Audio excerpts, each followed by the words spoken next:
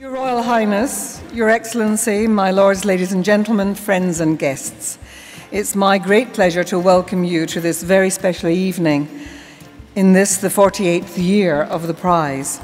Your Royal Highness, your support for literature and literacy and your obvious love of a good read makes you the perfect guest. Once again, I'm delighted and honoured to be asked to this most exciting of literary evenings. And of course, there'd be no prize without the tireless commitment of the panel of judges, who have spent the last 10 months reading and discussing this year's kaleidoscope of titles. We at Man are very proud to have played a part in bringing to the global audience works that are similar only in their brilliance. It's now my pleasure to introduce you to the shortlisted novels in alphabetical order. First, Paul Beatty, The Sellout.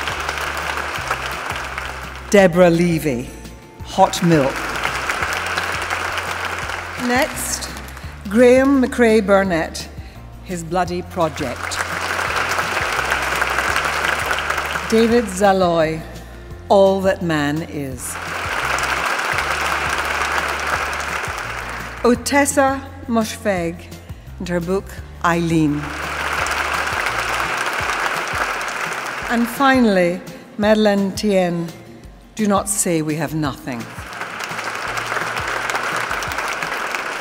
Please join me now in celebration.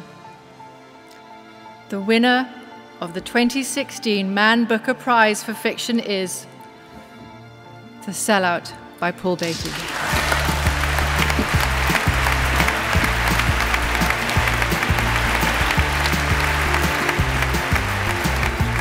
Yeah, I wasn't expecting this, I have to say.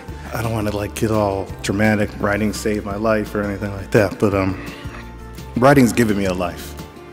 When I heard that book out loud, it was the first time I read it out loud or really read it, you know? And I was like, oh my goodness, it matches exactly the language in my head. I think you can write what you want, but people get to say what they want back to you. And that's not censorship. And I think that's important. And I think it's also important to note that cultural appropriation goes every direction.